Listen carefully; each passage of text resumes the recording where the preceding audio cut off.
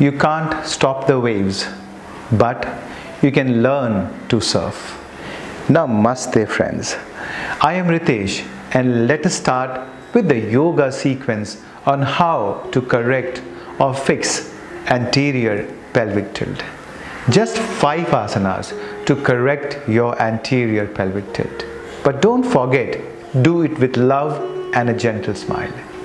As I have told you earlier friends, it's important to note that a slight anterior pelvic tilt is perfectly normal. Research shows that about 85% of healthy males and 75% of healthy females exhibit a slight anterior pelvic tilt. So before we jump on the yoga sequence to correct your anterior pelvic tilt, it's important to understand about which muscles you are working on, that is stretching and strengthening. Let's talk about the anatomy of anterior pelvic tilt. Research indicates that over time, certain muscles become overactive, that is tight, and other become underactive, that is weak. The imbalance which results lead to anterior pelvic tilt. In a typical scenario, these muscles are weakened. The abs, that is your rectus abdominis, your transverse abdominis, internal and external obliques, as well as the glutes, that is the maximus, the medius and the minimus.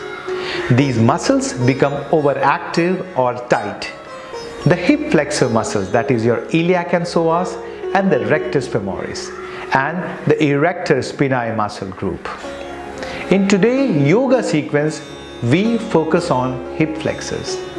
Tightness in the erector spinae is an effect rather than cause for a forward tilted pelvis. Therefore, working on the iliac psoas muscles which bring about hip flexion is the key. Your hamstrings may also feel tight if you suffer from anterior pelvic tilt. Tightness in this muscle group is also an effect of rather than a cause for the abnormal tilt in the pelvic girdle. Stretching the hamstrings is good, but this will not alleviate the problem. Why? Because the position of your pelvis when in anterior pelvic tilt pre-stretches the hamstring, which gives you the false impression that they are tight. Oftentimes, stretching them will do more harm than good. Focus on strengthening the gluteus and the abdominal muscles to reduce anterior pelvic tilt.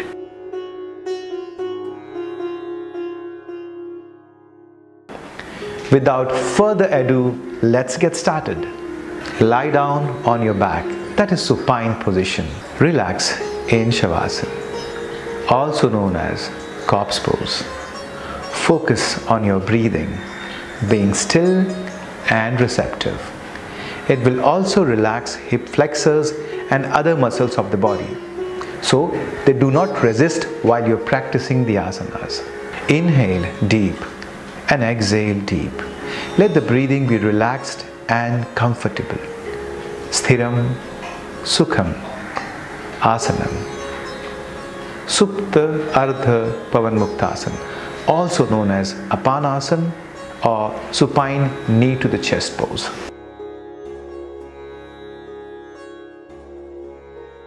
You can use a yoga block, a bolster or a foam roller and put it behind the sacrum for better stretch to the hip flexors. It's a passive stretch to hip flexors and also great for the digestive system. Be in the base position, that is Shavasana. Let's focus on the right side first as it presses the ascending colon. Follow with the left leg which presses the descending colon directly.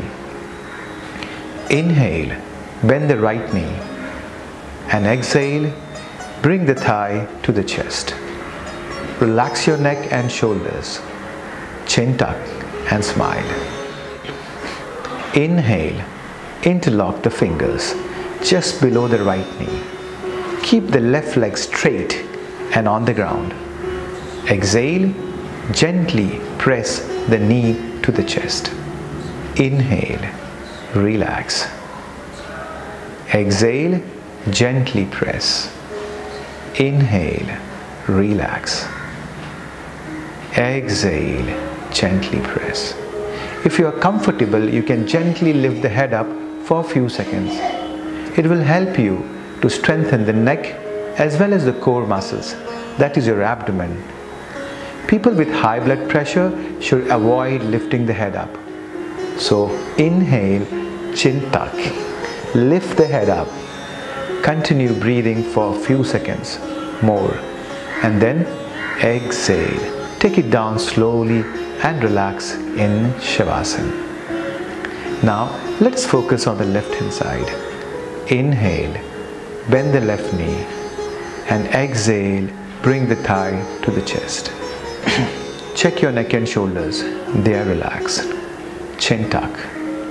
Inhale, interlock the fingers just below the left knee. Keep the right leg straight and on the ground. Exhale, gently press the knee to the chest. Relax your neck and shoulders. Chin tuck and smile. Inhale, relax. Exhale, gently press. Inhale, relax. Exhale, gently press. If you are comfortable, you can gently lift the head up for a few seconds. So inhale, chin tuck, lift the head up.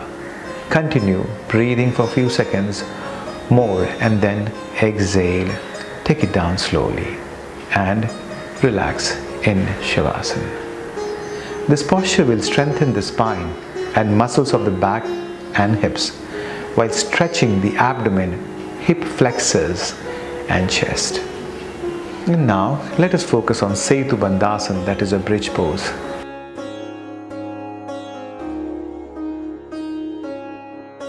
This asana will strengthen your hamstrings and your gluteus muscle. Make sure you tighten your glutes and abdominal muscles while in this position to maintain a correct bridge pose alignment. Inhale, bend your knees and place your feet parallel to each other and hip width apart. Exhale, relax. Inhale, lift the hip up gently by pressing your heel down. Keep your pelvic neutral or posteriorly tilted if you have a back issue, and pull back with your feet towards your shoulders to engage the hamstrings. Keep the sides of your body lengthened. Roll both shoulder blades more deeply onto your back.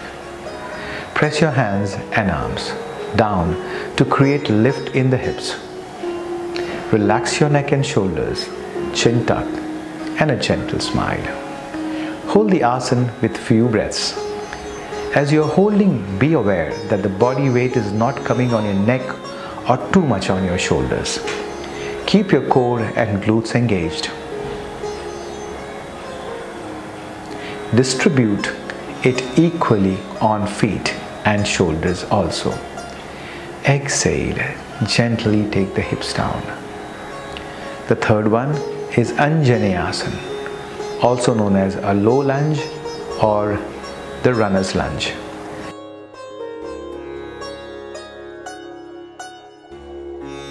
It strengthens the quadriceps and the gluteus muscle, stretches the psoas and hips, expands your chest, lungs and shoulders. Notice, please keep a cushion below the knee. Start in a downward facing dog or an exhale, step your right foot forward near your right thumb. Stack your right knee over the right ankle. Lower your left knee to the floor. Inhale to reach your arms overhead, chest and head reaching upwards. Face your palms towards one another and soften your shoulder down. Draw your tailbone down towards the earth, lengthening your lower back and engaging your core muscles. Stay here or lift your chest and gaze. To release, place your hands down on the mat and step back to a down dog. repeat on the other side. Shalabhasana, also known as a locust or a grasshopper pose.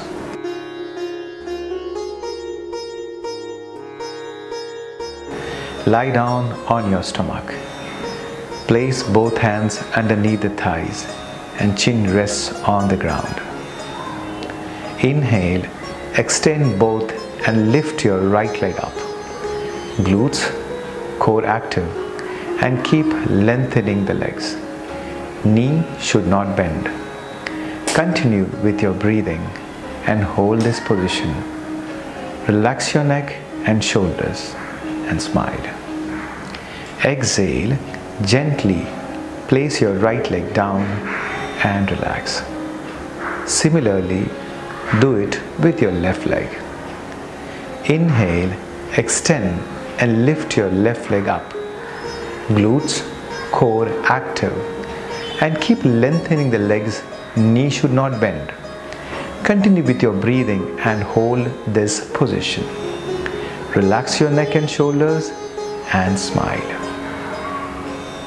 Exhale, take down your leg and relax. Repeat this for 5 to 7 times. After doing it with the left leg, inhale and lift your both legs up. Your legs should not bend at the knees. Lift your leg as much as you can. So let's do it. Inhale, extend and lift both legs together. Glutes, core active, and keep lengthening the legs. Knee should not bend.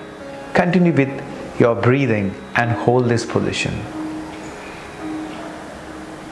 Exhale, take it down slowly and relax. With both legs, repeat the process for 2 to 4 times. And the fifth and the last one is Ardha Kapotasana, that is a half pigeon pose.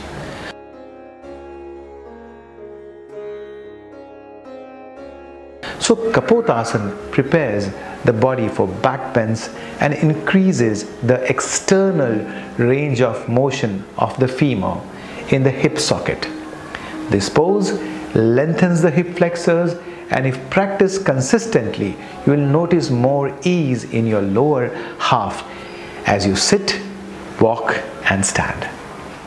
Let us see how to do Ardha Kapotasana. Sit in Vajrasana or Adho Mukha Svanasana or Marijarasana. Tabletop position, that is on all fours. Inhale, bend your left knee and place it in between the palms, while your left foot near your right groin with your toes pointed. Exhale, extend your right leg straight back with the front of the thigh, the shin and the top of the foot resting on the floor. Square your hips to the front. Straighten the knee. Fix your gaze forward. Breathe slowly and deeply and stay in the pose for 30 to 60 seconds. Always check that your neck and shoulders are relaxed. Keep pressing the palms. Keep the abdomen gently engaged. Lengthen from the crown of your head, chin tuck. Keep extending the right leg as back as possible. Feel the stretch on your right hip flexor. Release the pose and repeat the same step on the other side. Let's do it on the left hand side. Tabletop position, that is on all fours. Inhale, bend your right knee and place it in between the palms, while your right foot is near to your right groin with the toes pointed. Exhale, extend your left leg straight back with the front of the thigh, the shin and the top of the foot resting on the floor. Square your hips to the front. Straighten the knee. Fix your gaze forward. Breathe slowly and deeply and stay in the pose for 30 to 60 seconds. Always check that your neck and shoulders are relaxed. Keep pressing the palms. Keep your abdomen gently engaged. Lengthen from the crown of your head. Chin tuck. Keep extending the right leg as back as possible. Feel the stretch on your right hip flexors. Friends, all these asanas shown should be done in a very relaxed manner. In fact, it is passive and not an active stretch. Hope you enjoyed the yoga sequence for anterior pelvic tilt.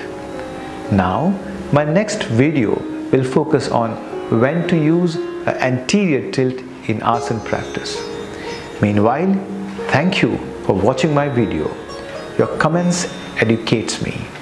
So don't forget to comment. Take care. Keep smiling. Namaste.